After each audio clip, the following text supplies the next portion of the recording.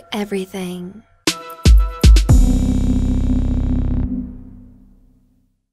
Alright guys, so we're back in Wikipedia API search for free code camp. We've created our search term.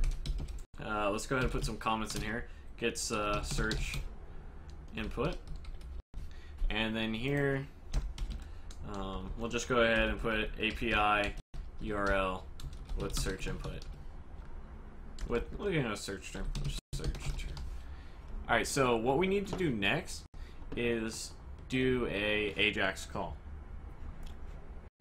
So I'm going to copy, actually I'll type it all out so that we can go piece by piece. So we're going to do it within the click function that we're calling here on the search ID. We're going to go ahead and create an Ajax call. So Ajax is another way to get a JSON file. So we create the Ajax. So there's a couple things we're going to need here. First is, what type of call are we doing? We're doing a get call. We need to get the information. Next we need to know where we're going to get it from. It's the URL. So we're going to go ahead and set URL to URL. Probably could have given it a better term. This async, I wish I could explain it in more detail, but it's just a data thing and I don't fully understand it.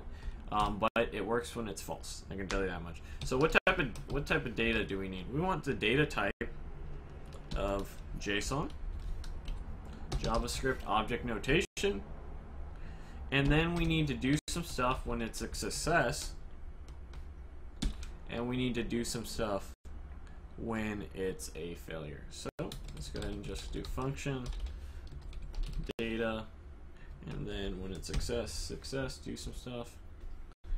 And then when it is a failure, do some stuff as well. So we'll go, or error, excuse me. So we need to set the error if everything crashes when it happens, and we'll input an error message here, parameter, and then we can just go ahead and console alert something that says like error.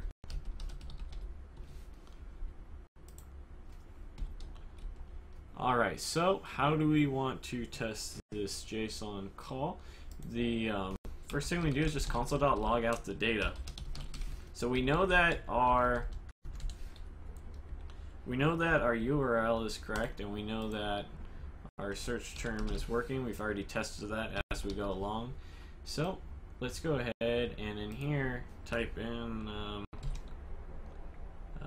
good or God. We'll type in God. Let's see what comes up with God. And so you'll see right now it's outputting our data here. Now let's see what that looks like when we see it as when we get the actual JSON object. So go ahead and do God one more time so that you can see exactly what's getting displayed. So let me go ahead and open up Postman. I suggest everyone use it or something similar. Postman is a Chrome application that you can store your APIs in, so it's really helpful when you're doing a bunch of API calls, and as they get more complicated with authentication tokens and session tokens, it's really going to be helpful.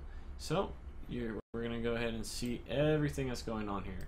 So it looks like we have an array that this is the search term, and then we have kind of the heading and an array with the heading, and then we're going to have an array with the description, and then we're going to have an array with a link to each one of those pages. So this is what our JSON object looks like and works like. So let's go ahead and see if we can get out the first one. So we don't really need the search term. What we do need is the heading and the text and the aref, the a tag. So let's go ahead and just get that first one. So if you remember, it's an array. So data 0 would be the search term. Data 1 would be the anchor tag, and then we're gonna choose the first object in there. So then we can do the same thing. So that should be the anchor tag, and then we're going to do the same thing for that as well. Now, except we want the description of the first object, or the first input, first index of the array, or the 0 index. So we will say do the same thing now, and this should be for the heading. And let's go ahead and clear our console and see what happens when we save it and search. So do it one more time for God, and then you'll see there's our title, there is our description, and oops, and there is our Wikipedia. So the reason it looks, remember that it prints out this one first, that one second, this one third, so it is working in order. So in the next video, what we'll do is we're gonna basically set up how to do the search and then concatenate the data correctly outward, and then we will also show how to clear this so that if you search again, it just doesn't, and the way I set it up, concatenate on top of it, and then you have two searches displaying, and then we're going to style it in the video after that.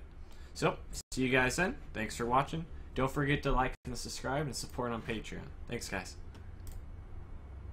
Hey guys, make sure to check out my Twitch API videos, which will be coming out pretty soon, as well as my new series, Drunk Developers, where I ask questions on how did you get into the field, what was the favorite thing you ever did, what languages do you recommend learning for a beginner, all this sort of stuff while having drinks. So I hope you guys enjoy that and keep an eye out for it. See you next time.